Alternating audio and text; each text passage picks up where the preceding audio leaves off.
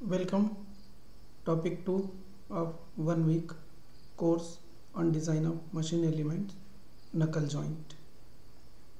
In this topic, we will discuss the design procedure of knuckle joint and understand the failure modes of knuckle joint.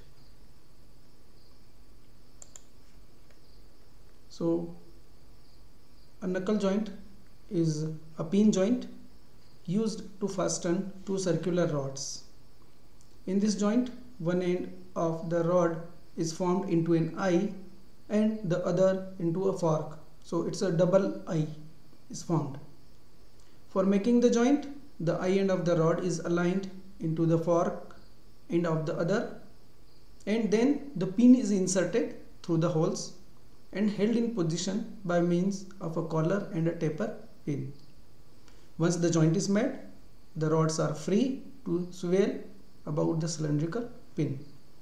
So this is the socket end, this is one eye end, this is other eye end, this is the eye end, single eye end of the other rod, this is the knuckle pin. So these two are aligned and then this pin is inserted. So this pin is held in its position by means of a collar and a taper pin. So this is a collar and this is a taper pin.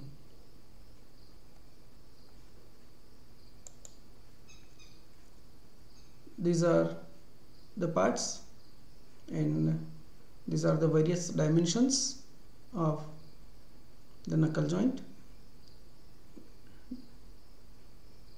This D is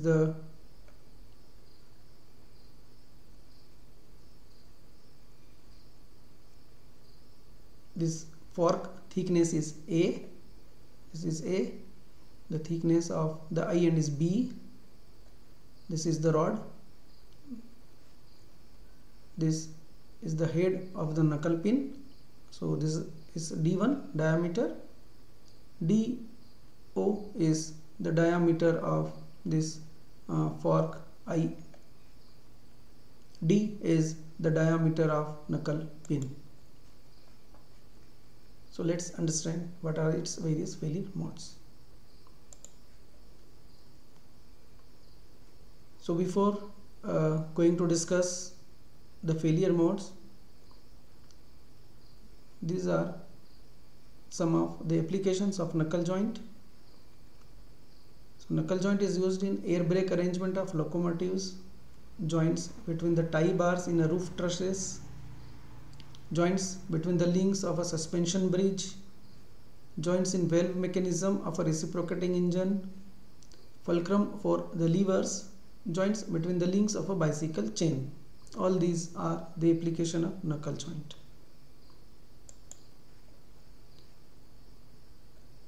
Let us assume that the materials for the rods and pins is same and the yield stresses in tension, compression, shear are given by sigma T, sigma C and tau, or the permissible stresses in tension, compression and shear are given by sigma T, sigma C and tau. This is the free body diagram of the forces which are acting on the knuckle joint, fork, pin and eye. So these following are the failure modes of the joint. Tension, first is tension failure of the rod. Okay, the rod is failed in tension, that is the failure may take place here. So the cross section area to resist, this is pi by 4 d square. So pi by 4 dr square into sigma p, if dr is the diameter of the rod. So this is the area multiplied by stress, this is equal to the applied force. Second failure mode is tension failure of eye end. This is the eye end and this is the tension failure. So the area is, this is the area which is resisting this force. So this is this dimension is d0 the outer diameter of I, the internal diameter is D, the pin diameter, knuckle pin diameter. So D0 minus D is this distance, and if this is multiplied with this, we have this area. So this, if this is distance is B, so B into D0 minus D into sigma T. This is the resisting force. So in the limiting case, it is equal to the applied load.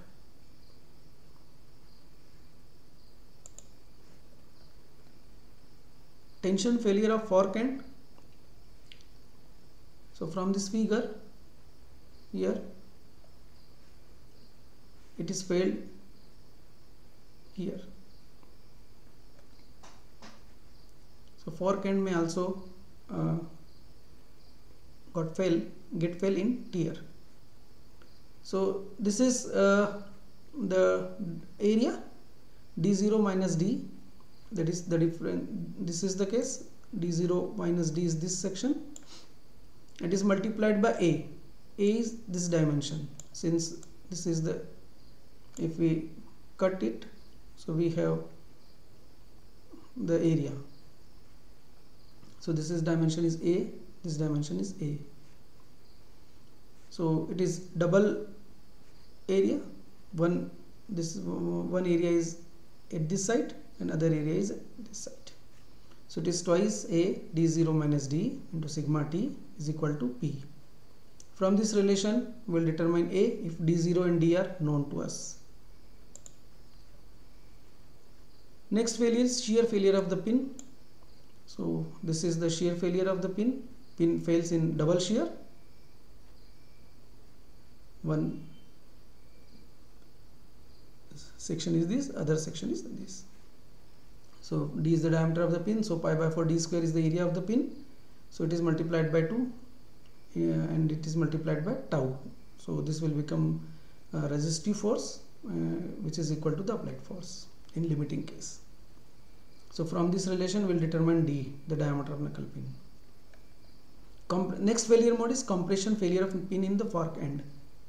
Since the pin in the fork end is in contact with the fork, so as the joint in a working condition, so there may be chances that the pin becomes loose inside the fork end.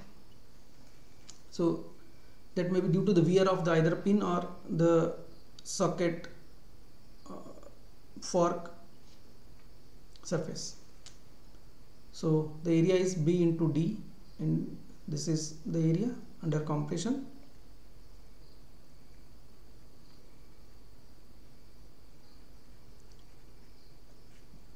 In the fork end, the area is this dimension. This is one of the dimension is this, another dimension is the diameter. So twice AD, double area. One area is this and other area is at this, since it is having 2 IN. So 2AD sigma C, that is equal to P. From this relation we will find out D from, we know D from this relation, then we can find out A from this relation. Then compression failure of the pin in the I end. Compression failure, the pin is in the pin is having contact with the I portion. So the chances are that there may be a compression failure takes place between the pin and the I end. So the area under compression is B into D, that is multiplied by the sigma C. This will give the resistive force that is equal to the applied load in the limiting case. The next failure is shear failure of I end. So this figure, from this figure, if this section, if this part is moves out, then this is the shear failure. So the area is D0 minus D. This is D0, this is D. So D0 minus D is this, and it is multiplied by this. So area is this here. This is one area, this is another area. for the case of fork, and for the case of in, this will be b into d0 minus d into sigma into tau.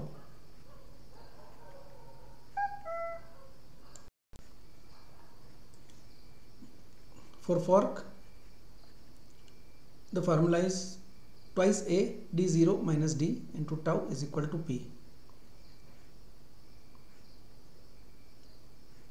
If we know a, we know d0, we know d, tau is this. If we have these dimensions and we have this, then we can calculate the working shear stress from this relation, and we can check this shear stress.